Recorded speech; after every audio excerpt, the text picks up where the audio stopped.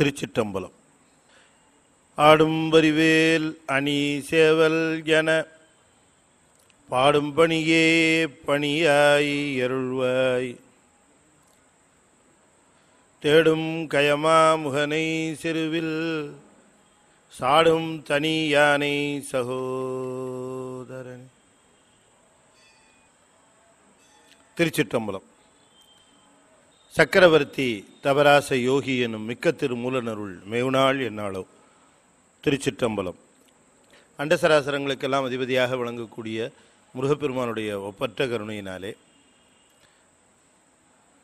அருள்மிகு கமலவிநாயகர் சத்சங்கமும் புரசை திருநெறிக் கழகமும் இணைந்து மிகச் சிறப்பாக நிகழ்த்தி வருகின்ற இந்த அருள் ஞான வேள்வியிலே திருமுரு அருளி செய்த திருமந்திரத்திலே 3ஆம் தந்திரத்திலே அட்டாங்க யோகம் என்பது பற்றி நாம் தொடர்ந்து சிந்தித்து கொண்டிருக்கிறோம். அதிலே பிராணாயாமம் என்கிற பகுதி பற்றி தொடர்ந்து சிந்திப்பதற்கு திருவருள் கூட்டியிருக்கிறது. திருமந்திரத்தை 3 இடங்களில் சிந்திச்சுக்கிட்டு இருக்கிறேன். இப்போ 4வது இடமா ஒரு இடத்துல திருமந்திரத்தை தொடங்க சொல்லி கேட்டிருக்கிறாங்க. ஒரு காலத்தில் திருமந்திரம் என்றால் அது ரொம்ப பெரியவங்க படித்தவங்களுக்கு தான், அது நமக்கெல்லாம் அது ஒன்றும் சம்மந்தம் இல்லை என்று நினைந்திருந்த காலம் மாறிப்போய் திருமந்திரம் நமக்காகத்தான், அவங்களுக்கெல்லாம் தேவையே கிடையாது என்று சொல்லுகிற அளவிற்கு திருமந்திரம் இப்பொழுது மிக எளிமையாக திருமூலர் நம்மிடையே மிக எளியவராக உலாவி வருகின்றார். அந்த அளவுக்கு வாழ்வியலிலே சிவானந்தம் பெறுவதற்கு எளிய முறைகளை சொல்லித் தருகிறவர் நம்முடைய திருமூலர். சிவராச யோக சக்கரவர்த்தி என்று அவரை தாய்மானவர் சொல்லுகிறார். யோகம் நம்ம நாட்டுக்கு மட்டுமல்ல, பல்வேறு நாடுகளுக்கு சொந்தமானது தான். ஆனால் அந்த யோகம் முழுமை பெற்றிருப்பது சைவ சமய நெறியில் மட்டும்தான். அங்கேயெல்லாம் ஓரொரு அளவில் நின்று விடுகிறது. ஆனால் நம்முடைய சித்தாந்த சைவத்தில் மட்டும்தான் அது துவக்கம், நடுநிலை, நிறைவு என்று முழுமை பெற்றிருப்பது இங்கே தான். அப்படி 8 பகுதிகளாக பிரித்து இந்த யோகத்தை மிக தெளிவாகவும் மிக நேரிய முறையிலும் விவரிக்கின்ற நூலாக நமக்கு விளங்குவது திருமூலருடைய திருமந்திரம். 3ஆம் தந்திரம் முழுமையுமே யோகத்திற்காக அர்ப்பணிக்கிறார். அதை தவிர வேறு எதுவுமே அவர் பேசலை. நிறைவாக இந்த யோகங்களை சொல்லுகிற பொழுது இந்த சந்திரகலை, கேசரி யோகம் இவற்றையெல்லாம் ரொம்ப அற்புதமாக விவரிப்பார் நம்முடைய திருமூல தேவநாயனார்.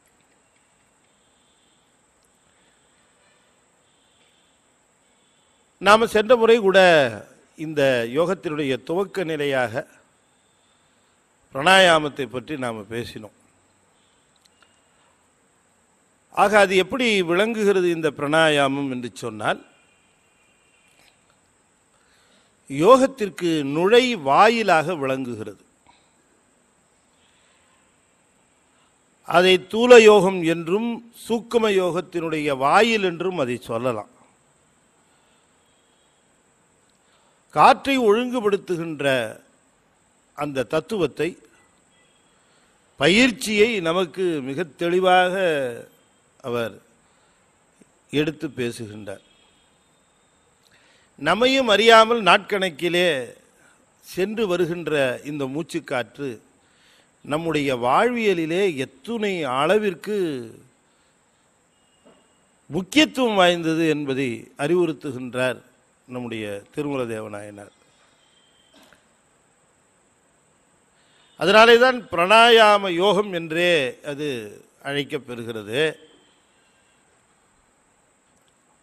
இந்த காற்று என்பது நாம் உள்ளே இழுக்கிறது. இந்த இந்த அட்மாஸ்பியரிக் ஏர், இந்த வெளியிலே இருக்கக்கூடிய காற்றை நாம் இழுக்கிறோம்.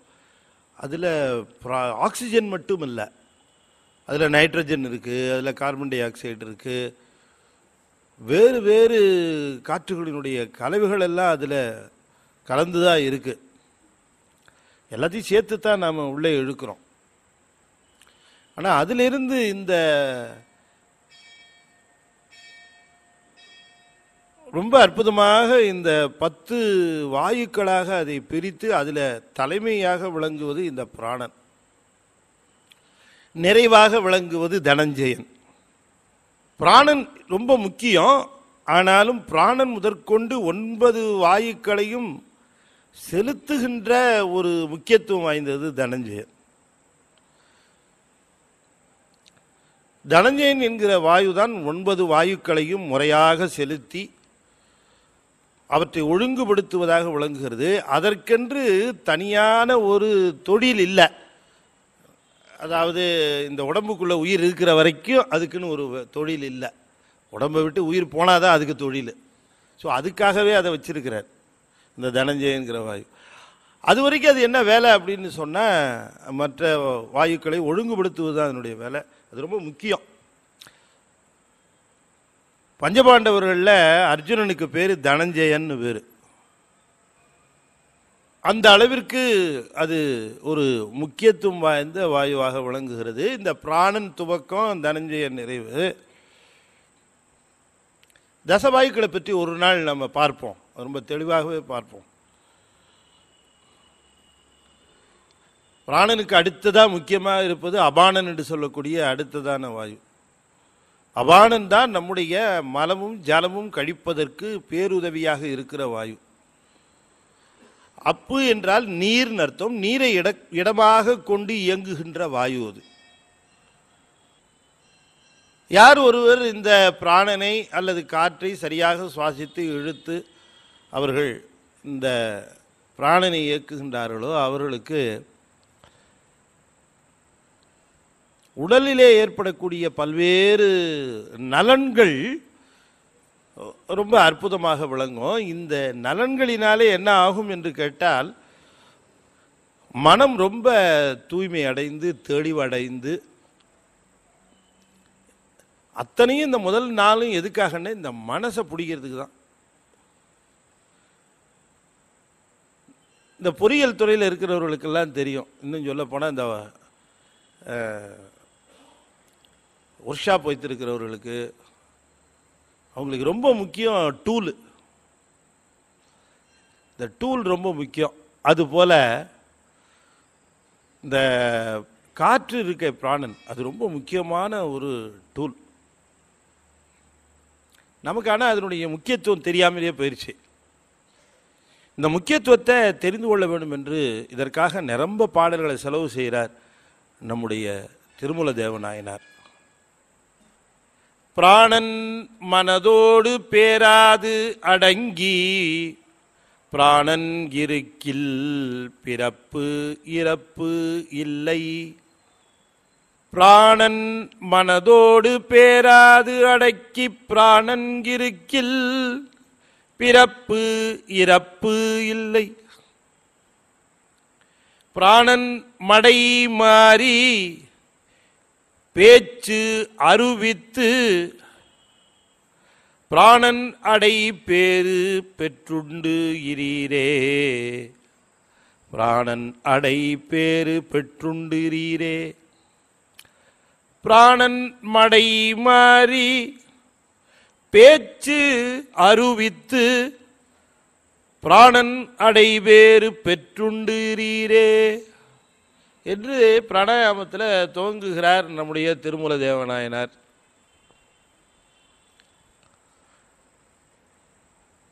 பிராணன் மனதோடு பேராது அடக்கி. இந்த பிராணனுடைய முக்கியமான தொழில் என்னன்னா, இந்த மனசை ஒரு கண்ட்ரோலுக்கு கொண்டு வர்றது தான். மனம் என்று சொல்லக்கூடிய கருவி ஒரு அற்புதமான கருவி கொடுத்திருக்கிறார் சுவாமி. இந்த மனங்கிற கருவி அதை ஆட்கொள்ளுகின்ற வகை, ஆட்படுத்துகின்ற வகை அறிந்து கொள்வார் இல்லை. அதனுடைய அந்த மனதினுடைய செயல்கள் இயல்புகள் எல்லாம் ரொம்ப வினோதமா இருக்கு. நாம் செய்யாதேங்கிறத அதை முனைஞ்சு செய்யுது. அது நமக்கே தெரியுது அது செய்யாத அப்படின்னு நாம் சொன்னோம்னா முதல்ல அதை செஞ்சுட்டு தான் மறுவேலையே பார்க்குது.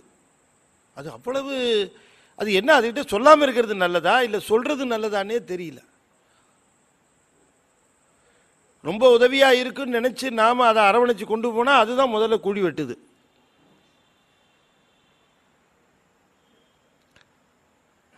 எத்தனை விதம்தான் கற்கினும் கேட்கினும் இதயமும் ஒடுங்கவில்லை. தாய்மானவர் சொல்றார், நான் என்றும் நீ என்றும் இரண்டில்லை என்னவே நடுவே முளைத்த மனதை கட்ட அறியாமல் வாடினேன்.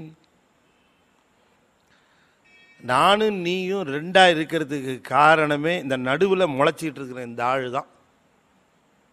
இது மட்டும் இல்லைன்னா நான் நீயா என்னைக்கோ ஆயிருப்பேன் அப்படிங்கிற.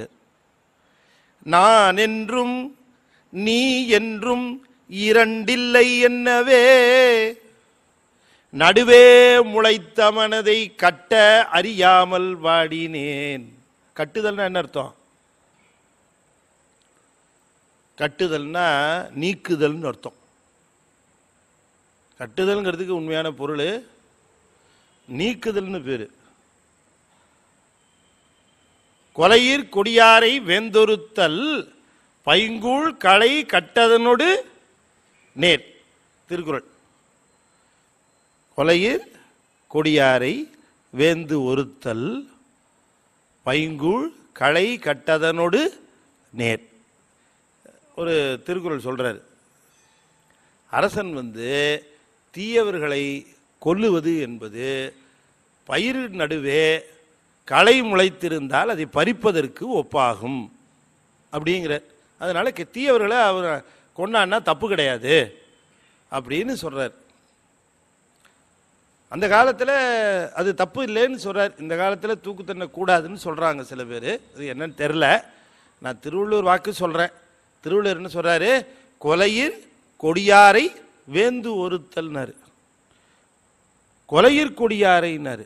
ரொம்பவும் தீமை செய்கின்றவர்கள், சமுதாயத்திற்கு மிக்க ஆபத்தாக இருக்கின்றவர்களை, மற்றவருடைய வாழ்வுக்கு மிகவும் ஆபத்தாக இருக்கின்றவர்களை நீக்குவதில் தவறு கிடையாது என்று சொல்லுகிறார். கொலையிற் கொடியாரை வேந்து ஒருத்தல் எப்படின்னு கேட்டா, பைங்கூழ் நல்ல பசிய பயிரின் நடுவே களை கட்டதனோடு நேர். கட்டுதல்னா என்ன அர்த்தம்? கைத்த போட்டு கட்டுறதா? களை கட்டுதல் என்ன அர்த்தம்? களைய வெட்டுதல் கூட கிடையாது, வேரோடு பிடுங்குதல்.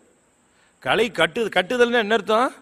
வேரோடு நீக்குதல். அதுக்கு தான் கட்டுதல்னு பேரு. வேரோடு எடுக்கணும். இங்க சொல்றாரு, மனசை வேரோட பிடுங்கி போடணுங்கிறார்.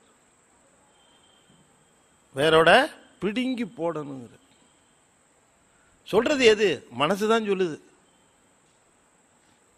எது எங்க இருந்து அந்த ஒரு ரொம்ப ரொம்ப தின் லைன் ஆஃப் செக்ரிகேஷன், எங்க அது நன்மை செய்யுது எங்க தீமை செய்யுதுன்னு அறிந்து கொள்ள முடியாத அளவிற்கு அது இல்லையா? அது என்னவோ தெரியல, எதை நாம் வேண்டாங்கிறோமோ அதையே தான் அது விரும்பி செய்யும். பார்த்தீங்கன்னு சொன்னால், நான் உங்களுக்கு எல்லாருக்கும் தெரியும், அது அங்கே எழுதி வச்சிருப்பான், பெயிண்ட் அடிச்சுட்டு வெட் பெயிண்ட் அப்படின்னு எழுதியிருப்பான். நம்மளால் என்ன பண்ணுவான்? தொட்டு பார்ப்பான், ஒட்டுதான்னு பார்ப்பான். தொட்டுது. என் மனசு அதுதான் சொல்லுவோம், தொட்டு பாரு அப்படின்னுட்டு. ஏன்னா தொடாதேன்னால அதனால தொடுருங்க. வேடிக்கையாக ஒரு கதை சொல்லுவாங்க, உங்களுக்குலாம் தெரிஞ்சிருக்கும். டாக்டர்கிட்ட மருந்து சாப்பிட போனால், மருந்து சாப்பிட்றதுக்கு ஏதாவது பத்தியம் இருக்கணும். பத்தியெல்லாம் ஒன்றும் கிடையாது டாக்டர் சொன்னார். ரொம்ப சந்தோஷம். வேற ஒன்றும் இன்ஸ்ட்ரக்ஷன் இல்லையே, ஒரே ஒரு இன்ஸ்ட்ரக்ஷன் என்னன்னு, மருந்து சாப்பிடும்போது குறைக்க நினைக்காதேன்னார். அவ்வளோதான். மருந்தை பார்க்கும் போதெல்லாம் எதை நினைக்காதுன்னு சொன்னாரோ, இந்த மருந்தை பார்க்கும்போது குரங்கி ஞாபகம் வந்தது ஒரு பக்கம் போகட்டும், இந்த மருந்து கடையை பார்க்கும் போதெல்லாம் குரங்கி ஞாபகம். அது அப்படியே விரிஞ்சு அப்புறம் ஆஸ்பத்திரியை பார்த்தாலே குரங்கு ஞாபகம், டாக்டர்லாம் பார்த்தா குரங்கு ஞாபகம். இது எப்படி விரிவடையும் தெரியுங்களா? அந்த மனசு அப்படியே போகும். அதனால இது என்னது, இது நமக்கு நன்மை செய்தா தீமை செய்தா, இது நமக்கு வேண்டியதா வேண்டாததானே கண்டுபிடிக்க முடியல. அப்படிப்பட்ட இது என்னோட எப்படி போராடுறது? இதை வச்சுக்கிட்டு எப்படியா நம்ம திருவருள் பெறுறது ரொம்ப கஷ்டம். நாம போயாவது ஏதாவது வாங்கிட்டு வந்துடலாம். கூட ஒரு காலில் இவ்வளோ பெரிய பாறாங்கல்ல கட்டி விட்டு இதை இழுத்துக்கிட்டே போய் வாங்கிட்டு வானா எப்படி வாங்குறது? ஓடவும் முடியல. என்ன செய்யறது? அதுக்கு தான் வழி சொல்றாரு. நீ இதை அறுத்து விடணும், இதை சரி பண்ணணும்னு நினச்சிட்டு நேரத்தை வீண் பண்ணாத, நான் வேற உபாயம் சொல்லித்தரேன்னாரு. என்ன அந்த உபாயம் தான் பிராணாயாமம். நீ என்ன பண்ணணும்னா, இந்த மூச்சுக்கும் இந்த மனசுக்கும் சம்பந்தம் இருக்கு. அந்த நுட்பமான தொடர்பை நீ உணர்ந்து கொள்ளணும். முதல்ல நம்ம மனம்ங்கிற ஒரு கருவி இருக்கே, அதை யாராலும் ஒன்றும் செய்ய முடியாதுன்னு நீ நினைச்சிட்டு இருக்கிறல்ல, அதை அடக்கிறதுக்கு ஒரு அங்குசத்தை உன்கிட்ட கொடுத்துருக்காரு. அந்த அங்குசத்தை வச்சுத்தான் அதை அடக்க முடியும். அங்குசம் கொடுத்துருக்காரா? ஆமா, அவங்ககிட்ட தான் கொடுத்துருக்கார். ஆனா எங்க இருக்குன்னு உனக்கு தெரியாம இருக்கு இத்தனை காலம். அந்த அங்குசத்தை எடு, இந்த யானை எப்படி அடக்குதுன்னு பாரு. நீ அதைத்தான் சொல்லுகிறார். இந்த பிராணன் ஒன்று இருக்கு பாருங்க, அதுதான் அங்குசம். பிராணன் மனதோடு பேராது அடக்கி, மனது பிராணனோடு பேராது அடக்கி, பேராதுன்னா பெயர்ந்து போகாமல் அடக்கி, பிராணன் இருக்கில் பிறப்பு இறப்பு இல்லை. பிறப்பு இறப்பு இல்லைன்னாரு. யார் ஒருவர் பிராணனை அடக்குகின்ற உபாயம் அறிகின்றார்களோ அவர்கள் மனதை அடக்குகின்ற உபாயம் அறிந்தவர்கள். மனதை அடக்குகின்ற உபாயம் அறிந்தவர்கள் பிறப்பும் இறப்பும் நீங்கியவர்கள் ஆகிறார்கள். அவ்வளவுதான். ஏன்னா மனம் என்கிற ஒரு கருவிதான் 5 தன்மாத்திரைகளையும் அனுபவிக்கும் வண்ணமாக பொறிகளின் வழியாக வெளியே போய்கொண்டிருக்கிறது. இந்த மனங்கிற யானைக்கு, அது மதம் பிடித்த யானை, 5 கரம், அதுக்கு 5 கரத்தானை. இந்த 5 கரங்கிறது நாம யானை முகமாக இருக்கக்கூடிய பிள்ளையார் பெருமானை சொல்லுவது வழக்கம். அருண் அதில் சொல்லுகிறாரு, இந்த யானையை மனதுக்கு ஓமையாக சொல்லுகிற பொழுது, இந்த மனமும் யானை தான்ப்பா, மதம் பிடித்த யானை இந்த மனம். இதை அடக்கிறதுக்கு இருக்கக்கூடிய அங்குசமாக நம்மிடம் இருப்பது இந்த காற்று, இந்த பிராணன். இந்த பிராணனை நீ அடக்குகின்ற உபாயம் அறிவாயாக. சரி, இதை எப்படி அடக்கிறது? அதுக்குத்தான் இந்த பிராணாயாமத்தை பற்றி பேசுகிறேன். இந்த பிராணனை அடக்குகிறேன்னு நீ போகிற பொழுது ரொம்ப கவனமாக மனதிலே கொள்ள வேண்டிய ஒன்று இருக்கிறது. அதை மறந்துடக்கூடாதுங்கிறார். பிராணன் மனதோடு பேராது, மனதோடு பேராது, மனமானது பெயராமல் நீங்காமல் அலைந்து திரியாமல் அடக்கி. பேராதுன்னு சொன்னா பெயராது, பெயர்தல்னா என்ன? நீங்குதல்னு தான் அர்த்தம். பிராணன் மனதோடு பேராது அடக்கி, பிராணன் இருக்கில். அந்த மனம் அப்படி அப்படி இப்படிமா அலைஞ்சிட்டு இருந்தது. இந்த காற்று ஒழுங்காக போய் வர ஆரம்பிச்ச உடனே அசையாத தீபம் போல அப்படியே நிற்கும். அப்படியே அது இந்த மனசு அப்படியே நிற்குமா, நின்ன இடத்துல அப்படியே நிற்கும். ஆச்சரியம் இல்ல? அந்த மாதிரி நிக்கிறது. நில்லுன்னா நிற்கும். அப்படி பேராது அடக்கி பிராணன் இருக்கில், அந்த மாதிரி பிராணனை நிறுத்துவாயே ஆனால் பிறப்பு இறப்பு இல்லை. பிறப்பும் கிடையாது, இறப்பும் கிடையாது. ஆனந்தத்தை அனுபவிக்கின்ற அந்த நிலையில பிறந்தோமா இருந்தோமா இறந்தோமா என்று தெரியாத ஆனந்தத்திலே நீ முழுவாய். ஆனந்தம் உனக்கு சொந்தம். ஆனால் ஆனந்தத்தை அடைகின்ற குறிக்கோளை கொண்டு இருக்கிற நீ, சிவானந்தத்தை பெறுகின்ற குறிக்கோளில் இருக்கிற நீ, அதை தவிர வேறு ஒன்றிலும் குறிக்கோள் திசை மாறக்கூடாது இல்லையா? யோகம் செய்கிறவர்களுக்கு பிராணாயாமம் என்பது ஒரு படிநிலை. பிராணாயாமம் என்பது ஒரு படிநிலை. அந்த படியிலே வெற்றி பெறுகிற பொழுது நாம் ஒரு கட்டத்தை தாண்டுகிறோம் என்றுதான் எண்ண வேண்டுமே தவிர யோகத்தினுடைய நிறைவிலே நிற்கிறோம் என்று ஏமாந்து போய்விடக்கூடாது. இப்ப நான் அன்னைக்கே சொன்னேன், இந்த அட்டாங்க யோகத்தில் அட்டமா சித்தின்னு ஒன்று உண்டு.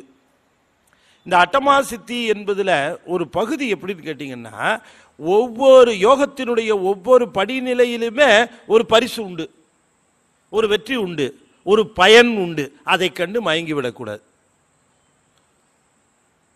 அந்த ஒரு படிநிலையை தாண்டின உடனே நமக்கு ஒரு பரிசு வந்துருச்சுன்ன உடனே மயங்கி போய் அங்கேயே நின்று விடக்கூடாது.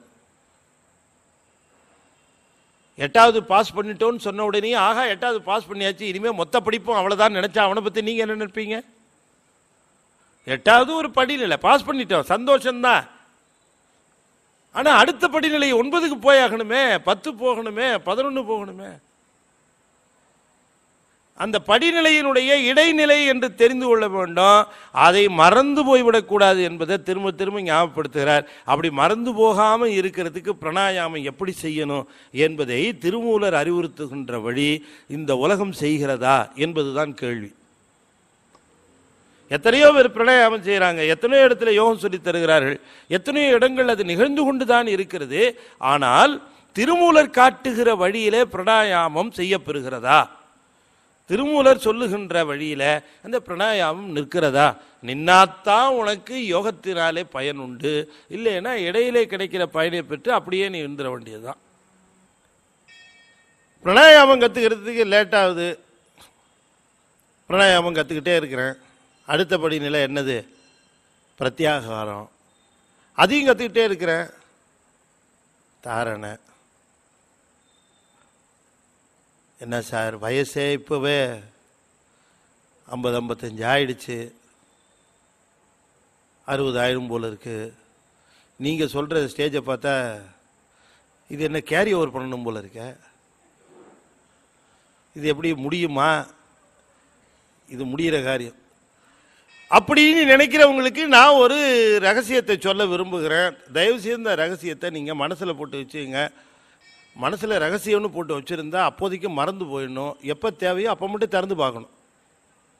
சும்மா சும்மா திறந்து பார்த்துட்டு இருக்கக்கூடாது. எதை? ரகசியத்தை போட்டு உள்ளே வச்சு. உண்மையாகவே யோகம் திருமூலர் செய்கிற மாதிரி செய்தால் ஆயுள் நீடிக்கிறதான் யோகம் முடிகிற வரைக்கும். அதுதான் அதில் சொல்கிறார். இப்போ நான் திரும்பவும் சொல்கிறேன், யோகம் செய்கிறவங்க எல்லாருக்குமே ஆயுள் நீடிக்குமா? திருமூலர் சொல்லுகிற மாதிரி. இப்போ அங்கே தான் பாயிண்ட்டு. திருமூலர் எப்படி சார் சொல்கிறாரு? அதுக்கு தான் வந்திருக்கீங்க, நான் சொல்லிகிட்டு இருக்கேன். திருமூலர் எப்படி சொல்லுகிறார்? உலக நடையிலே இருக்கக்கூடிய யோகம் நம்ம திருமூலர் சொல்லுகிறதுலேருந்து எப்படி கொஞ்சம் மாறுபடுகிறது அப்படிங்கிறதுல நாம் கொஞ்சம் கவனமாக இருக்கணும். ரொம்ப பேர் பல இடங்களில் நான் திருமந்திரம் பேசுகிறேன்னு சொன்னேன் இல்லையா? அப்போ என்கிட்ட அந்த ஐயங்கள் கேட்பாங்க, அவங்க அப்படி சொல்கிறாங்களே ஐயா, அவங்க இப்படி இவங்க இப்படி சொல்கிறாங்களே, இங்கே வகுப்புக்கு போனால் இப்படி சொன்னாங்களே அப்படிலாம் கேட்குறாங்க. அதனால தான் நான் இந்த ஐயங்கள்லாம் உங்களுக்கு வரக்கூடாதுங்கிறதுக்காக நான் இப்போவே சொல்லிடுறேன். அவங்களாம் எப்படி வகுப்பு நடத்துகிறாங்க எப்படி சொல்கிறாங்கங்கிறதெல்லாம் எனக்கு தெரியாது. ஐ ஆம் கைடட் பை திருமூலர். எனக்கு அத்தாரிட்டி திருமூலர் தான். இன்னும் சொல்ல போனால் திருமூலர் என்ன சார் உங்களுக்கு சொல்லிட்டு போகிறாரான்னு கேட்காதீங்க. திருமந்திரம் கைட். திருமந்திரத்தில் அவர் பாடல்களில் என்ன சொல்லியிருக்கிறாரோ அந்த செய்திகள் தான் நமக்கு ரொம்ப முக்கியம். இன்னொன்று, பாடல்களை நாம் பொருள்படுத்துகிற போது ரொம்ப கவனமாக இருக்கணும். திருமந்திர பாடல்கள்லாம் அவ்வளோ எளியது போல தோன்றி அரியதாக விளங்குகிறது. ரொம்ப எளிமையாக இருக்கிற மாதிரி பாருங்களேன். இதுலேயே ஆரம்பிப்பார், 4 வரியிலையுமே பிராணன் மடக்காக வந்துகிட்டு இருக்கும். பிராணன் மனதோடு பேராது அடக்கி பிராணன் இருக்கில் பிறப்பிறப்பில்லை, பிராணன் மடை மாறி பேச்சருவித்து பிராணன் அடை பேரு பெற்றுடுறீரே. இப்படி அவர் சொல்லுகிற பொழுது இது துவக்கம். இன்னும் அவர் இதுக்கு போகலை, இன்னும் பிராணாயாமத்துக்கு இன்னும் நுழையில. அதுக்கு முன்னாடியே சொல்லுகிறார், அப்பா இந்த பிராணாயாமம் என்று சொல்லக்கூடியது மூச்சு காற்றை ஒழுங்குபடுத்தக்கூடிய இந்த நிலையில, பிராணனை ஒழுங்குபடுத்தக்கூடிய இந்த நிலையில நீ நீ மனதை அடக்கக்கூடிய வல்லமையை பெறுகிறாய். மனதை அடக்கக்கூடிய வல்லமை பெற்ற பிறகுதான் யோகத்திற்கு தகுதியுடையவனாக ஆகிறாய். யோகத்திலே தகுதியுடையவனாக ஆக வேண்டும் என்று சொன்னால் மனம் உங்ககிட்ட சொன்னதை கேட்குற மாதிரி இருக்கணும். அப்பத்தான் நீ மனதை ஏன்னா யோகம் என்பது இங்கே திருமந்திரம் படியா திருமுறை படியான்னு கூப்பிட்டா அது எதாவது பலன் கொடுக்குமா சார், இது உண்மையிலேயே ஏதாவது பலன் இருக்குமா சார்னு ஏகப்பட்ட கேள்வி கேட்குறான். உயிரையே கொண்டு போய் பேர்பூர் தெரியாத டிரைவர்கிட்ட ஒப்படைக்கிற ஆள் இங்கே திருமுறையிலையும் அந்த சைவத்திலையும் கொண்டு வந்து ஒப்படையா உனக்கு நன்மை நடக்கும்னா 100 கேள்வி கேட்குறீங்கிறான். இல்லை எந்த ஆட்டோவிலையாவது எந்த டிரைவரையா ஆட்டோ டிரைவர் நம்ம கேட்டிருக்கோமா, என்னப்பா லைசன்ஸ் வச்சிருக்கிறியான்னு? ஏன்னா இங்கே சாவுக்கிறாகிம்மா, நீ இல்லைன்னா இன்னும் யார் வருவாங்க, போ அந்த பக்கம் வந்துட்ட காலங்காத்தால. இது எனக்கும் தெரியாது. சில டிரைவருங்களாம் வண்டியில் ஏறினா டிரைவர்கிட்ட எப்போ போகும்னு கேட்கக்கூடாதான். இது இந்த மாதிரி சாஸ்திர சம்பிரதாயம்லாம் தெரிஞ்சுக்கிட்டாரு வண்டியில் ஏற வேண்டியிருக்கு. ஒரு தடவை ஏறும்போது காஞ்சிபுரத்தில் ஏறும் பொழுது டிரைவர்கிட்ட சொன்னேன், ஐயா நான் அந்த ஹோட்டலில் போய் சாப்பிட்றேன், இங்கே இது சைவமும் அசைவமும்னு போட்டிருக்கு, நான் அங்கே போய் சாப்பிட்றேங்க ஐயா சைவ ஹோட்டல் அப்படின்னாரு. நீங்கள் சாப்பிட்டு வாங்க சார் அப்படின்னாரு. நான் சாப்பிட்டு வரேன், வண்டியை காணோம். அங்கே தேடுறேன் இங்கே தேடுறேன், வண்டியை காணோம். அப்புறம் பக்கத்தில் அங்கே ஒரு தின்னுட்டு தான் கேட்டேன், அது அப்பயே போயிடுச்சுங்க கிளம்பினார். நல்ல வேலையை அந்த ஆள் ஒரு வழி சொன்னான், இந்த அடுத்த பஸ்ஸை காட்டி இந்த பஸ்ஸில் ஏறினீங்கன்னா இது அந்த பஸ்ஸை அங்கே ஓவர்டேக் பண்ணோம், நீங்கள் ஏறிடுங்க இதில். நல்ல வேலை பண்ண ஏறி உட்காந்துட்டேன். ஏறி உட்காந்து பஸ்ஸு கிளம்பும் போது தான் தெரியுது பையில் பைசா இல்லை, எல்லாம் பேக்கில் இருக்குது. என்ன பண்ணுறதுனே தெரியல. பஸ்ஸு வேறு உட்காந்துட்டேன், பஸ் வேறு கிளம்பி போகுது, என்ன இக்கட்டுங்கிறீங்க. அப்புறமா ஒரு மாதிரி நான் திரு முடிக்கிற பார்த்து அந்த பக்கத்தில் ஒருத்தர் உட்கார்ந்தார். அவர் என்னை பார்த்தாரு, என்னங்கய்யா இன்னும் முழிக்கிறீங்களே அப்படின்னாரு. பேக் அதில் இருக்குங்க, காசு இல்லை, டிக்கெட்டு அவ்வளோதானே, நான் எடுக்கிறேங்க, நீங்கள் சொற்பொழிவாளர் சிவகுமார் தானே அப்படின்னாரு. அப்பாடான்னு தெரிஞ்ச ஒரு ஆன்மா பக்கத்தில் வந்ததுட்டு டிக்கெட் எடுக்கிறேன், நீங்கள் ஏன் கவலைப்படுறீங்க, நான் டிக்கெட் எடுக்கிறேன் எடுத்தார். அதே மாதிரியே கொண்டு போய் ஒரு இடத்துல அந்த பஸ்ஸு நிற்கும் போது கொண்டு வந்து கரெக்டாக சேர்த்தார். இறங்கி ஓடி போய் அங்கே போய் டிரைவரை பிடிச்சி, என்னங்க நீங்கள் பாட்டு வண்டி எடுத்துகிட்டு வந்துட்டீங்க நீங்கள் அப்படின்னு சொல்லிட்டு எங்கே பேக்குன்னு கேட்டு அந்த கண்டக்டரை கேளுங்கன்னாரு. கண்டக்டர் கேட்டேன். கண்டக்டர் சொன்னேன், வண்டி அவர்கிட்ட டிரைவர்கிட்ட சொல்லிட்டு தாங்க போனேன். நீங்கள் எப்போ போகிறதா இருந்தாலும் டிரைவர்கிட்ட சொல்லாதீங்க, டிரைவர் தலையை ஆட்டுவார், ஆனால் கண்டக்டர்கிட்ட தான் நீங்கள் சொல்லிட்டு போகணும், இதான் ரூல் தெரிஞ்சுங்க அப்படின்னாரு. அது ஒரு பாடம். ஓஹோ, இறங்கி போனால் டிரைவர்கிட்ட சொல்லிட்டு போகக்கூடாது. இது எத்தனையோ கற்றுக்குறோம் நம்ம இல்லைங்களா. பிரேக்கு பிடிக்காத வண்டியில் ஏறி என்ன பண்ணுறது, அது ஒரு அடங்காத மனதை வைத்துக்கொண்டு யோகத்தில் என்ன பண்ணுறது. மனங்கிறது தான் ஒரு வண்டி, அந்த மனங்கிற வண்டியில் ஏறித்தான் யோகத்துக்கு போயாகணும். ஒரே ஒரு நம்மளை கூட்டு போகிற டிரான்ஸ்போர்ட்டேஷனு மனம்தான். இந்த மனதில் போகணுன்னா இந்த மனசுக்கு இந்த மனசை நம்பி ஏறினோம்னா யோகத்தில் போய் சேரவே முடியாது. எங்கே ஆக்சிடென்ட் ஆகணும்னு சொல்ல முடியாது, ஏன்னா பிரேக்கே கிடையாது இதுக்கு. இது எங்கே வேணால் போகும், எங்கே வேணால் வரும், எங்கே வேணால் உட்காரும், எப்படி வேணால் சொல்லும். ரொம்ப உயர்ந்த விஷயத்தை சிந்திச்சுக்கிட்டே இருக்கும். நாமளே அப்படி உயர்ந்த அப்படி ஆஹா ஆஹான்னு நினச்சிட்டே இருப்போம். டக்குன்னு இறங்கும் பாருங்க, இந்த வண்டு பறந்து போய் இது தேடின உட்காந்து சாப்பிட்டுட்டே இருக்கும், மறு நிமிஷம் போய் உட்காரும் ஒரு இடத்துல. அந்த மாதிரி இந்த மனசு. இதை வச்சுட்டு என்ன பண்ணுறது, இதை நம்பியா யோகத்தில். அதனால் இதில் இதை சரி பண்ணு, இதை சரி பண்ணுறதுக்கு தான் இந்த பிராணாயாமம், வேறு எதுக்கும் காரணம் இல்லை. அப்போ பிராணாயாமம் என்பது மனம் என்கிற வாகனத்தை சரி செய்கின்ற ஒரு பயிற்சி. அந்த நோக்கத்தில் தான் பிராணாயாமத்தை செய்யணும். இப்போ மனம் என்கிற ஒரு வாகனம், அது இட்ஸ் அ டிரான்ஸ்போர்ட்டேஷன், அது வழியாகத்தான் அவன் யோகத்தை செய்தாக வேண்டியிருக்கு. ஏன்னா பிரத்யாகாரத்தில் மனசை கொண்டு போய் இப்போ 6 ஆதாரத்தில் நிற்க வைக்கணும். இப்போ ஏன் நமக்கு 6 ஆதாரத்தில் நிற்க முடியலன்னா மனசு நம்ம சொல்கிறது கேட்கறது இல்லை. அதனால மூலாதாரத்துக்கும் அது சுவாதிஷ்டானத்துக்கும் அதெல்லாம் அப்படிலாம் ஒன்று கிடையவே கிடையாதுன்றோம். நீ எதுக்கு அதில் டயத்தை வேஸ்ட் பண்ணிட்டு இருக்கிற, நீ எங்கே பார்த்துருக்கிற, அதுன்னு இழுத்துட்டு போயிடும். அதனால் மனம் என்கிற கருவியை சரி பண்ணக்கூடிய அந்த அவசியத்தை அதனால தான் சொல்றார், புராணன் மனதோடு பேராது அடக்கி. அதை தான் முதல்ல சொல்லுகிறார். பிராணன் இருக்கில் பிறப்பு இறப்பு இல்லை. அது அடுத்தது சொல்றாரு, இந்த பிராணன் மடை மாறி பேச்சறிவித்து அப்படின்னார். இந்த ஒரு பாட்டை புரிஞ்சு கொள்ள வேண்டியது அவசியமா இருக்கு. காரணம் என்னன்னா, இதனுடைய அடிப்படையில் தான் பிராணாயாமம் விரிகிறது. பிராணன் மடை மாறி அப்படின்னு சொல்றாரு. மடை மாறுதல்னா என்ன அர்த்தம்? ரெகுலராக போகிற ரூட்டில் போகாமல் வேறு ரூட்டில் மாற்றுறதுக்கு தான் மடை மாற்றம்னு பேர். ஒரு பக்கமாக போய்கொண்டு இருக்கிறது, அது ஒரு பக்கமாக போய்கொண்டு இருக்கிறத அதை ரூட்டை மாற்றி விட்டு வேறு பக்கமாக போகிறது தான் மடை மாறுதல்னு பேர். இப்போ நமக்கு தெரியும் இந்த மூச்சுக்காற்று என்பது போய்கொண்டு வந்து கொண்டும் இருக்கிறது. நேற்றைய தினம் பார்த்தோம் இல்லையா? நேற்றைய தினம்னா சார் வெள்ளிக்கிழமை நீங்கள் எங்கே வந்தீங்கலாம் கேட்காதீங்க. நேற்றைய தினம்னா போன வகுப்புன்னு அர்த்தம். வாத்தியார் வெள்ளிக்கிழமைக்கு சொல்லுவார், நாளைக்கு எல்லாரும் கொண்டு வந்து சார் நாளைக்கு லீவு சார். டேய் நாளைக்கு என்ன திங்கக்கிழமைடா அப்படின்னு சொல்லுவார். அதனால் நான் நேற்றுன்னு சொன்னேன். என்ன சாருக்கு என்ன இதாச்சு? நேற்று எங்கே வந்தார் இவர்? செவ்வாய்க்கிழமையில் வந்தார். செவ்வாய்க்கிழமையா புதன்கிழமையா? புதன்கிழமை வந்தேன். சரி. ஆனால் என்ன நல்லா புரிஞ்சு வச்சுருக்கிறீங்க நீங்கள். நீங்களாம் எல்லாம் டீகோட் பண்ணிடுறீங்க. நேற்றுன்னா அது ஒரு 2 நாள் தள்ளி கட் பண்ணிடுறீங்க. நாளைக்குன்னா உடனே அடுத்த சனிக்கிழமைக்கு சரி பண்ணுறீங்க. எல்லாம் உங்களுக்கு நிறைய வேலை கொடுத்துருக்கேன் நான் இல்லையா? மடை மாறுதல்னு ஒன்று சொல்கிறார் பாருங்க. இந்த மடை மாறுதல்னா அப்போ ரெகுலராக போகிற ரூட்டில் இதை போகக்கூடாது. ஓஹோ, இந்த மடைமாற்றம் பண்ணுகிற பொழுது தான் இந்த மூச்சு காற்று என்று சொல்லக்கூடிய பிராணனை நாம் பயன்படுத்துகிற விதத்தில் பயன்படுத்துவதற்கு மனம் துணை செய்கிறது. நல்ல கவனமாக கேளுங்க. மனம் என்பதோ பிராணன் என்பதோ சித்துப்பொருள் அல்ல, அறிவற்ற பொருள். அதெல்லாம் அறிவுடைய பொருள் ஆன்மா மட்டும்தான். அதுக்கு ஏதோ அறிவு இருக்கிற மாதிரியும், இப்போ நாம் சொல்கிறோம்ல அந்த மனசை பற்றி இவ்வளோ தூரம் பேசுகிற பொழுது அதுக்கு ஏதோ அறிவுடைய பொருள் போலவும் அதுக்கு உயிருடைய பொருள் போலவும் நாம் பாவித்து சொல்லி கொண்டு இருக்கிறோம். இல்லை, அவைகளெல்லாம் நான் முன்னையே சொன்ன மாதிரி டூல்ஸ், அவைகளெல்லாம் சாதனங்கள். இந்த மனம் என்று சொல்லக்கூடிய ஒரு மிகச்சிறந்த ஒரு சாதனத்தை பயன்படுத்துகிற விதத்தில் பயன்படுத்துவதற்கு பயிற்சி தான் இந்த பிராணாயாமம்.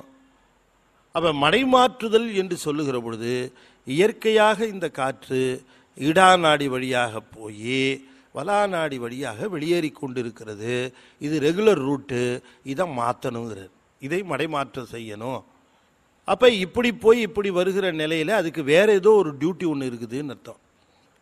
என்ன அப்படின்னா, உள்ளே போய் வெளியில் வருகிற ஒரு சுழற்சி முறையை நாம் அறிந்து வைத்து கொண்டிருக்கிறோம்.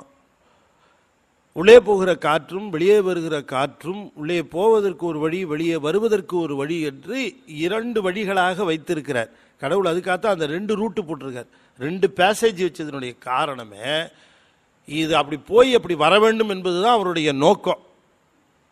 சிங்கிள் ரூட்டாக வைக்கல, ஒரே ரூட்டாக அவர் வைக்கல. போவதற்கும் வருவதற்கும் ஒரு பாதை வகுத்து தந்திருக்கிறார். அப்போ போவதற்கும் வருவதற்கும் வைத்திருக்கிற பாதையில் போவதும் வருவதுமாக இருக்கிற அந்த காற்றை மடை மாற்றி வேறு தொழில் செய்வதற்கு அதை பயன்படுத்தணும். அதான் மடை மாற்றினார். என்னது மடை மாற்றம் என்னங்கிறது இங்கேயே அவ்வளோ விளக்கமாக நம்ம பார்த்துட முடியாது. இது ஒரு அடிப்படையாக இங்கே ஒரு குறிப்பை தருகிறார். இந்த மடை மாற்றம் செய்கிற பொழுது பேச்சு அருவித்து தான் மோன நிலை. மடைமாற்றம் செய்கிற பொழுது நிகழ்வதற்கு பேர் தான் மோனமே தவிர வெறுமன வாயை மூடிக்கிட்டு பேசாமல் இருக்கிறது மோன நிலை இல்லை. மோனம் என்பது என்ன? மோனம் என்பது ஞான வரம்பு. மோனம் என்று சொல்லக்கூடியது என்ன அப்படின்னு கேட்டால், நாம் என்ன நினைக்கிறோம் மோனம்னா? இந்த பேசாமல் இருக்கிற வாக்கு என்று சொல்லக்கூடிய கர்மேந்திரியங்களில் ஒன்றை அடக்குவது தான் மௌனம்னு நினைக்கிறோம். இல்லை, அதல்ல. ஏன்னு சொன்னா, பேசாம இருக்கிறவங்க கூட அவ்வளவு தப்பு பண்ணலாம். அப்ப பேச்சு அறுவது மோனம் அல்ல. மோனம் என்பது வேற. அது என்ன அப்படின்னா, எப்பொழுது மனம் தன்னுடைய சேட்டையை நீங்குகிறதோ அதுதான் மோனம். மோனங்கிறது அதுதான். அது சும்மா இருத்தல்னு பேர் அதுக்கு. அதனால தான் சொன்னார், சும்மா இரு சொல்லற அப்படின்னார் அருணகிரிநாதர். செம்மான் மகளை திருடும் திருடன் பெம்மான் முருகன் பிறவான் இரவான் சும்மா இரு சொல்லற என்றலுமே அம்மா பொருளொன்றும் அறிந்திலனே. இந்த சும்மா இரு சொல்லற சொல்லற சும்மா இரு, இந்த சும்மா இருத்தல் தான் மோனம். அப்ப வருவதுதான் ஞானம். சும்மா இருக்கிற பொழுது ஒரு பொருளும் அறிந்திலனேன்னார். அப்ப சும்மா இருக்கிற பொழுது நாம சும்மா இருந்தா ஒரு பொருளும் அறியாமையா இருக்கிறோம். அப்பத்தான் எல்லா பொருளும் அறிகிறோம். சும்மா இருக்கிற பொழுதுதான் அங்க தாளிக்கிறது நல்ல பிரமாதமா வாசனை பிடிக்கிறோம். சும்மா இருக்கிற பொழுதுதான் அங்க என்ன பேசுறாங்கன்னு நமக்கு நல்லா தெளிவா கேட்குது. சும்மா இருக்கிற பொழுதுதான் ஆகா பழைய மலர் நினைவுகள்லாம் வந்து போய் இதெல்லாமா சும்மா. அப்ப சும்மா இருத்தல்ங்கிறது அதல்லவே. சும்மா இருத்தல் பொருள் ஒன்றும் அறியாத நிலை. பொருள் ஒன்றும் அறியாத நிலை சும்மா இருத்தல். பொருள் ஒன்றும் அறியாத நிலைன்னா மனதை வயப்படுத்துதல். அதான் இங்க சொல்லுகிறார், பிராணன் மடை மாறி பேச்சு அறிவித்து. இந்த பேச்சு அறிவித்தல் என்பது அந்த மோன நிலை. அன்னைக்கு கூட சொன்ன பாருங்க, அந்த பழனி திருப்புகழில் மூலமந்திரம் ஓதலிங்கிலை ஈவதிங்கிலை நேயமிங்கிலை மோனமிங்கிலை ஞானமிங்கிலை. அது சொல்றார், மோனமிங்கிலை ஞானமிங்கிலை. இந்த மோனத்தை எப்பொழுது பெற முடிகிறது என்று சொன்னால், பிராணன் மனதோடு பேராது அடக்கி அதில் வருகிறது. அவன் மனசை போய் டைரெக்டாக நம்ம ஒன்றும் வம்பு பண்ணிட்டு இருக்கக்கூடாது. வா வானா வரவே வராது. மனசை போய் வா வானா வரவே வராது. இழுத்து பார்த்தா வராது. இந்த மாடை பிடிச்சி இழுத்து அது நகரவே நகராது. இந்த கண்ணுக்குட்டி அப்படியே மெதுவாக பிடிச்சி இழுத்துட்டே போங்க, என்னாகும்? மாடு பின்னாடியே வரும். அதுபோல் இந்த மூச்சு காற்றை நீங்கள் ஒழுங்குபடுத்துங்க, சின்ன சமாச்சாரம் தான், மனோங்கிற மாடு பின்னாடியே வர ஆரம்பிச்சிடும். அவ்வளோதான். அதுக்காக இந்த பிராணன் என்று சொல்லக்கூடிய இந்த பிராணாயாமம் மனதை வெல்லுவதற்காக இருக்கிற ஒரு உபாயம்தான்.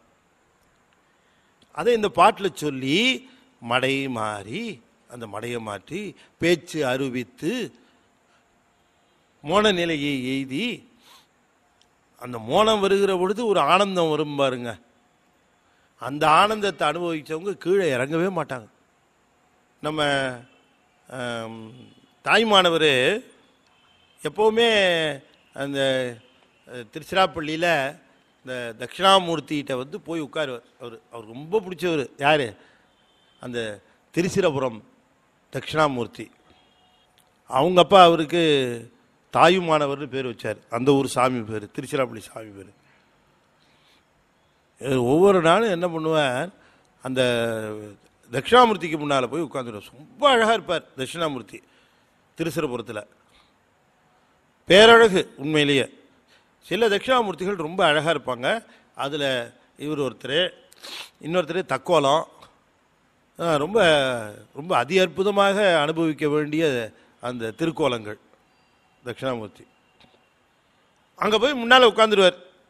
முன்னால் உட்காந்துட்டா அவ்வளோதான், அது மோனனில் போயிடுவார். அங்கே முன்னால் இருக்க தட்சிணாமூர்த்தியாருடைய அந்த பார்வை இவர் மேலே விழுற மாதிரி உட்காந்து ஆனந்தம், வேறு ஆனந்தம். ஒரு நாள் இதே போல் வந்தார். வந்து தட்சிணாமூர்த்திக்கு எதிர்த்தார் போல் அமரலான்னு பார்த்தா அங்கே ஏற்கனவே ஒருத்தர் அமர்ந்திருக்கார். அவரும் அப்படி பார்த்துட்டு உட்கார்ந்துருக்கார்.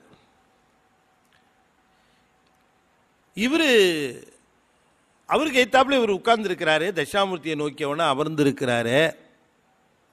இவரை நாம தரிசனம் பண்ணணும்னு நினைக்கிறார். எப்படி நினைக்கிறார் பாருங்க, இடத்த பிடிச்சிட்டாருன்னு நினைக்கல அவர். இவரை தரிசனம் பண்ணணும் அப்படின்னு நினைச்சு அவரை பார்த்தா இவருக்கு என்ன தெரிஞ்சதுன்னா, அவர் சொல்றாரு, அந்த தட்சிணாமூர்த்தியை விட இந்த தட்சிணாமூர்த்தி அழகா இருந்தாராம். அது எப்படி இருக்கு பாருங்க. ஏன்னா அவரை காண்பதற்கு அகக்கண்ணு தான் தேவைப்பட்டுச்சு அந்த தட்சிணாமூர்த்தியை.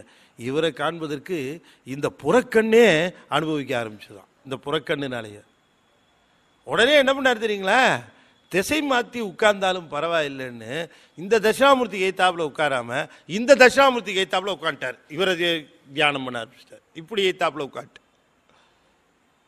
அவர் முடிஞ்ச தியானம் எழுந்து கீழே போயிட்டார். இவர் பின்னாடியே போயிட்டார்.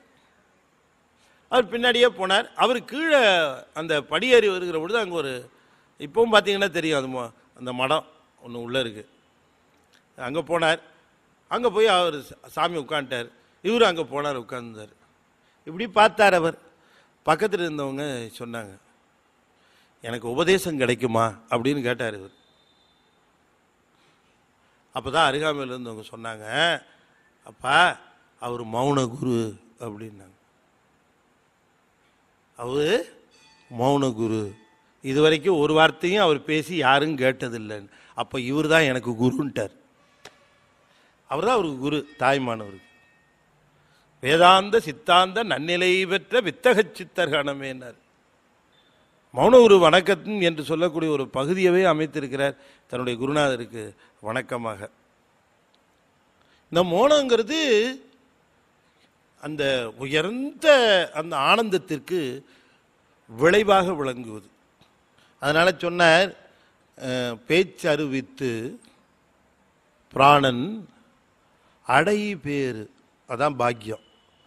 அந்த பிராணன் அடைவிக்கின்ற பேராக இருக்கிறதே, அதை பெற்று உண்டு இரீரே. பெற்று உண்டுனார். உண்டுனா இருந்து அர்த்தம். உண்டுங்கிறது இன்னும் உண்மையான பொருள். அந்த அமுதத்தை உண்டு, பெற்று உண்டு இரீர். இந்த ஆனந்தம் அமுதமாக பொழியும். யோகத்தினுடைய நிறைவிலே ஆனந்தம் அமுதமாக பொழியும். யோகத்தினுடைய நிறைவு என்னன்னு கேட்டால் அது செல்ஃப் சஸ்டைனிங். செல்ஃப் சஸ்டைனிங்னா இதுக்கு வெளியிலிருந்து ஃபுடோ புரோட்டீனோ நியூட்ரியன்ஸோ எதுவுமே தேவைப்படாமல் உள்ளுக்குள்ளேயே ரீசைக்கிள் ஆகி அது செல்ஃப் சஸ்டைனிங்காக ஆகிடும். இதனுடைய அடிப்படை நிலை அது. அந்த யோகத்தினுடைய அடிப்படை நிலை அதான் பெற்று உண்டு இரீரே. இப்போ சிவபெருமான் அந்த தட்சிணாமூர்த்தியாக அமர்ந்திருக்கிற திருக்கோலத்தில் அந்த கங்கை பாய்வதாக காட்டுவது அது அமிர்த யோகம் தான். அமிர்தம், அந்த அமிர்தம் தான் உள்ளே இருக்கிற சோர்ஸ் ஆஃப் எனர்ஜி. அது ஒரு சோர்ஸ் ஆஃப் ஒரு எனர்ஜி இருக்குது உள்ளுக்குள்ள. இந்த சோர்ஸ் ஆஃப் எனர்ஜி தான் நாம் உலகத்திலே செயல்கள் செய்து கொண்டிருப்பதற்கும் ஆலயத்துக்கும் போகிறதுக்கும் நாம் எல்லாம் அது ஊக்கமாக இருக்கிறது. அந்த எனர்ஜி அதை டேப் பண்ணுவது தான் யோகத்தில் பெரும்பாலான நிலையாக விளங்குகிறது. இதை டேப் பண்ணுகிற பொழுது தான் அந்த ஆற்றலை தந்த சிவத்தை அனுபவிக்கக்கூடிய வாய்ப்பும் கிட்டுகிறது. இப்போ நான் ஒரு பொருளை சென்றடைய வேண்டும்னா அந்த பொருளை சென்றடைவதற்குரிய முயற்சிக்கு எனக்கு ஒரு ஆற்றல் தேவைப்படுகிறது. நான் நடந்து போய் அங்கே எடுக்கணும் அந்த பொருளை. நான் நடந்து போகிறதுக்கு என் உடம்புல ஒரு வலி தேவைப்படுகிறது, ஆற்றல் தேவைப்படுகிறது. அந்த ஆற்றல் என்ன பண்ணுறது இல்லையா? இப்போ நான் உதாரணமாக சொல்கிறேன்னே, இப்போ நான் பேசணும், பேசுவதற்கு ஒரு ஆற்றல் தேவைப்படுகிறது. இந்த ஆற்றலை எங்கிருந்து பெறுகிறேன்? நான் மதியம் சாப்பிட்ருக்கணும், இல்லை சாயந்தரம் ஏதாவது உணவு உண்டு இருக்கணும், இங்கே வந்தவொடனே எனக்கு கொடுத்துட்டாங்க, இது மாதிரி நான் உண்கின்றேன், அதிலிருந்து பெறுகிறேன் ஆற்றல். அந்த ஆற்றலை கொண்டு என் செயல் நிகழ்கிறது. யோகம்னு ஒரு செயல் தானே. அந்த யோகம் செய்கிற பொழுது அதற்குரிய ஆற்றல் எங்கிருந்து வரும்? அது புறத்தே இருந்து வருவதா அகத்தேயே விளைவதா? யோகம் நிறைவு பெறுகிற பொழுது புறத்தே இருந்து அந்த ஆற்றல் வரக்கூடாது. அது அதில் இருக்கக்கூடிய நுட்பங்கள் இது எல்லாத்தையும் ஒரே பாட்டில் கொடுத்துட்டாருங்க. இந்த ஒரு பாட்டில் மொத்த யோகத்தினுடைய அத்தனை நிலைகளையும் சுவாமி இந்த பாட்டில் செய்திருக்கிறார். அதனால தான் ஒரு 2-3 பாட்டு தள்ளி அந்த பாட்டை எடுத்திருக்கேன். அந்த பாட்டை எழுதிக்கிட்டீங்களா? அந்த பாட்டு ரொம்ப முக்கியமான பாட்டு. அந்த பாட்டை நாம் புரிந்து கொண்டோம் என்று சொன்னால் மொத்தமாக அந்த பிராணாயாமம் அல்லது அந்த யோகத்தினுடைய பகுதியாக விளங்குகிற பிராணாயாமத்தினுடைய முக்கியத்துவத்தை விளக்கி சொல்லுகிறார். கவனமாக கேட்கணும். பிராணன் என்பது நாம் உள்ளே இழுக்கிற காற்றினுடைய ஒரு பகுதி. அது நாம் தெளிவாக புரிந்து கொள்ள வேண்டும். பிராணன் மட்டும்தான் இதுக்கு பயன்படும் அப்படின்னு நான் சொன்னேன்னா அதில் வேறு வேறு காற்றுகள் எல்லாம் இருக்கிறது. அப்போ இன்னும் சொல்ல போனால் பிராணாயாமம் எங்கு செய்ய வேண்டும் என்று சொன்னால் காற்றிலே பிராணன் என்று சொல்லக்கூடிய அந்த ஆக்சிஜன் பிராணவாயு எங்கே அதிகமாக நிறைந்து விளங்குமோ அந்த இடம். அதனால தான் மலைகள், உயர்ந்த இடங்கள், குன்றுகள், இந்த மாதிரி இடங்கள்ல, ஏன்னா அங்கே பொல்யூட் ஆகாமல் இருக்கும் காற்று, அங்கே பிராணன் அதிகமாக எக்ஸஸாக இருக்கும். அதனால எங்கே செய்ய வேண்டும் என்பதெல்லாம் குறிக்கோளாக விளங்குகிறது. ஏறுதல் பூரகம் ஈரெட்டு வாமத்தில் ஆறுதல் கும்பகம் 64 ஊறுதல் 32 அது ரேசகம் மாறுதல் ஒன்றின் கண் வஞ்சகம் ஆமே. மாறுதல் ஒன்றின் கண் வஞ்சகம் ஆமே. இப்ப இந்த காற்றினுடைய இயக்கத்தை இந்த பாடல்ல சொல்லுகிறார். ஏறுதல் பூரகம், ஆறுதல் கும்பகம், ஊறுதல் ரேசகம். நான் அந்த பாட்டிலேருந்து பிரித்து உங்களுக்கு சொல்லியிருக்கேன். ஏறுதல் 8, ஏறுதல் 16, ஆறுதல் 64, ஊறுதல் 32, 16, 64, 32. இது மேக்சிமம் லிமிட்டு. இந்த லிமிட்டு மேக்சிமம் லிமிட். இதுக்கு கீழே இருக்கலாம், இதுக்கு மேலே போகிறதுக்கு வாய்ப்பு இல்லை. இந்த ரேஷியோ இதுக்கு கீழே தான் இருக்க முடியும். அதிகபட்ச எல்லையாக இதை வகுத்து தருகிறார். இது மேக்சிமம். மேக்சிமம் இல்லைன்னா 16 ஏறுதல், மூச்சு காற்றை உள்ளே இழுக்கிறோம் இடாநாடி வழியாக, அது பூரகம், பூரித்தல். அப்படி இப்படி உள்ளே இழுத்து அது எவ்வளோ நாள் இழுக்கலாம் அப்படின்னு சொன்னால் அது ஒரு மெஷர்மெண்ட்டு சொல்கிறார். 16 மாத்திரை லெங்க்த்து அப்படின்னு சொல்கிறார். 16 யூனிட்ஸு. மாத்திரைங்கிறது ஒரு யூனிட், 16 யூனிட்ஸ். இந்த லெங்க்த்து 16 யூனிட்ஸ். 16 ஏறுதல் பூரகம் ஈரெட்டு எதுல? வாமத்து. வாமன்னு என்ன அர்த்தம்? இடகலை. அப்போ இடகலை வழியாக இழுக்கணும்னார். இடாநாடி வழியாக 16 மாத்திரை காற்றை பிராணனை உள்ளே இழு. சரி. ஆறுதல் 64, 64 அது என்னவாது? அது கும்பகம். அப்புறம் ரேசகம், அது ஊறுதல்னார். ஊறுதல் 32 ரேசகம் மாமே. மாறுதல் ஒன்றின் கண் வஞ்சகம் ஆகும்.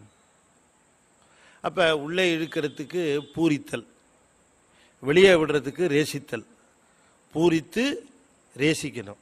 உள்ளே இழுத்தல் பூரித்தல், வெளியே விடுதல் ரேசித்தல். இது ரெண்டும் எங்களுக்கு எப்போவோ தெரியும் சார், இவ்வளவுதானா யோகம்னு கேட்டுறாதீங்க. இதான் நம்ம இழுக்கிறோம், வெளியே விடுறோம், இதில் என்ன இருக்கு?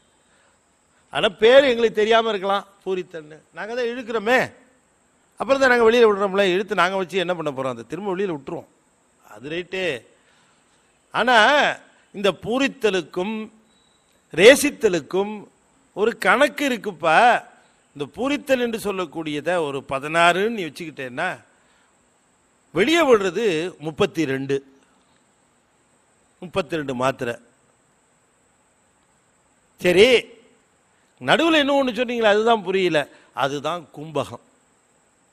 கும்பகம்னா என்ன அர்த்தம்? கும்பித்தல். கும்பித்தல்னா என்னங்க? அது காற்றை உள்ளே எடுத்து வெளியில் விழுகிறோம். அதில் நடுவில் ஒன்று, நடுவில் அது வேற ஒன்றும் இல்லைப்பா. இழுத்த காற்றை கொஞ்ச நாள் விடாமல் வச்சுக்க. ஓஹோ, விடாமல் வச்சுருந்துட்டு அப்புறமா விடு. அதனால் ஏதாவது நன்மை உண்டா? நிறைய நன்மை உண்டு. அதனால் வருகிற நன்மையை பற்றி தான் இப்போ நம்ம பேச போகிறோம். பூரகம், அது என்னையா பூரகம்? உள்ளே இழுக்கிறது. அது என்னது? அது ஏறுதல் பூரகம் ஈரட்டு வாம். ஈரட்டு எவ்வளவு? 16. 16 மாத்திரை லெங்க்த்து ஏறணும், 32 மாத்திரை வெளியில் விடணும். அது ரெண்டும் புரிஞ்சுது. அப்போ உள்ளே எவ்வளோ நாளை நிறுத்துறதுன்னார், உள்ள ஏறுறத போல் 4 பங்கு. அப்போ எவ்வளவு? 64. அப்போ ஏறுறதுக்கு எத்தனை டைம் எடுத்துக்கிட்டியோ அதை போல் 4 பங்கு நேரம் உள்ளே நிறுத்தணும். அதில் பாதி நேரம் வெளியில் விடணும். அது என்ன அப்போ ரேஷியோ அப்படின்னு கேட்டால் 16:64:32 1:4:2. 1:4:2. அப்போ நாம் எவ்வளவு தூரம் இழுக்கிறோமோ அதை போல் 2 பங்கு வெளியில் விடணும் நேரம். இப்போ நல்ல கவனமாக ஒரு விஷயத்தை நீங்கள் ஏன் சார் இழுக்கிறதே ஒரு ஒரு 14 மணி நேரத்துக்கு அதை வெளியில் விடுறதுக்கு 32 காற்றுக்கு எங்கே போகிறதுன்னு நீங்கள் நினைக்கலாம். This is not a referring to the quantum of air. இழுக்கிற காற்று ஒரே அளவு தான். ஆனால் அந்த அளவு காற்றை இழுக்கிறதுக்கு எத்தனை நாடி எடுத்தியோ அதை போல் 2 பங்கு நேரம் வெளியில் விடுறதுக்கு எடுத்துக்க. அவ்வளோதான். புரியுதா உங்களுக்கு?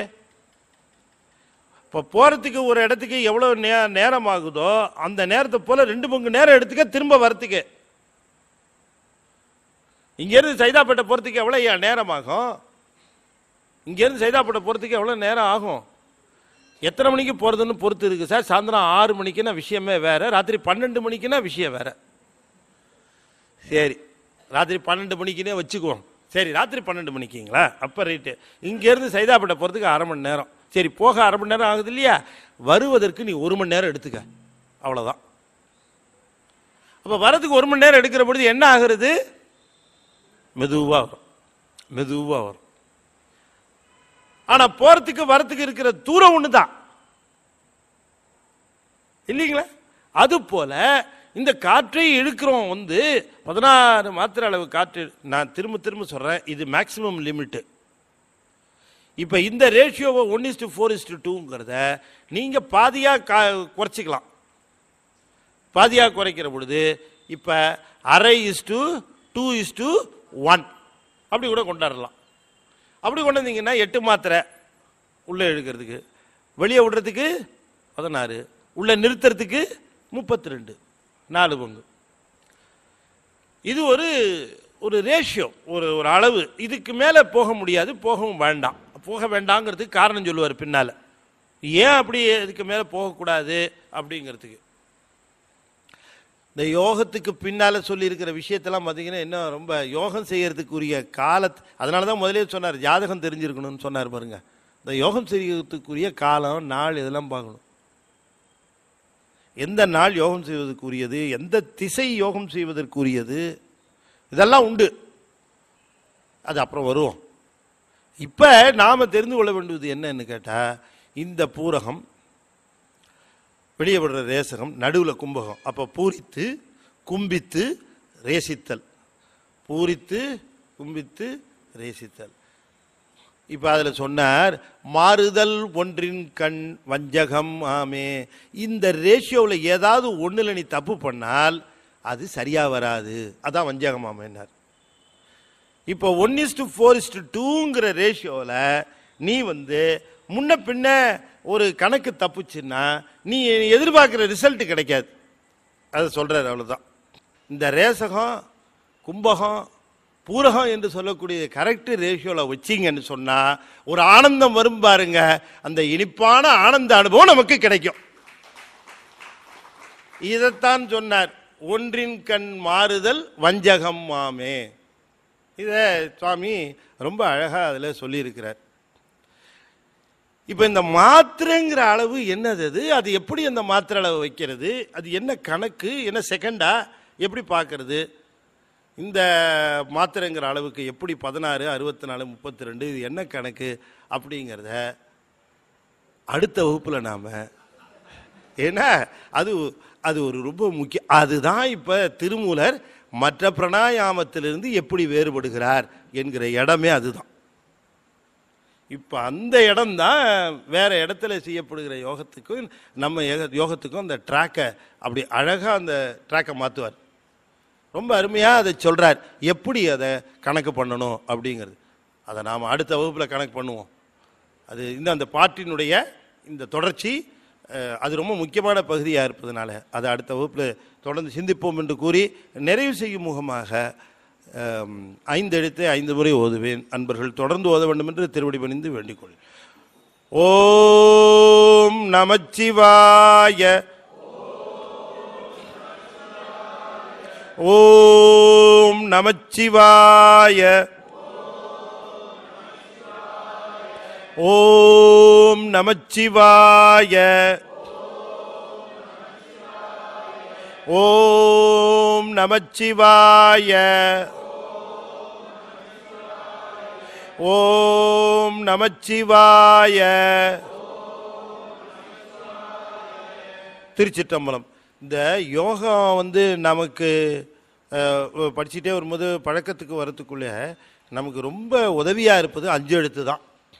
5 எழுத்தை நாம் பயிற்சிக்கிட்டு கொண்டுக்கிட்டே இருக்கணும். ஏன்னா 5 எழுத்துக்கும் யோகத்துக்கும் தொடர்பு உண்டு. அதனால தான் நமக்கு நமசிவய சிவய நம இந்த மந்திரங்களையெல்லாம் ஓதுகிற பயிற்சியும் அதை நாம் கை கொள்ளுவதும் அந்த மந்திரம் நமக்கு கணித்தலுக்கும் நினைத்தலுக்கும் சிந்தித்தலுக்கும் கைகண்ட மருந்தாக அது வழங்குவதும் நாம் கொண்டிருந்தால் அது ஒரு பெரிய சாதனமாக அது அமைகிறது. தென்னாடுடைய சிவனே போற்றி. வெற்றிவேல் முருகனுக்கு. திருச்சிற்றம்பலம்.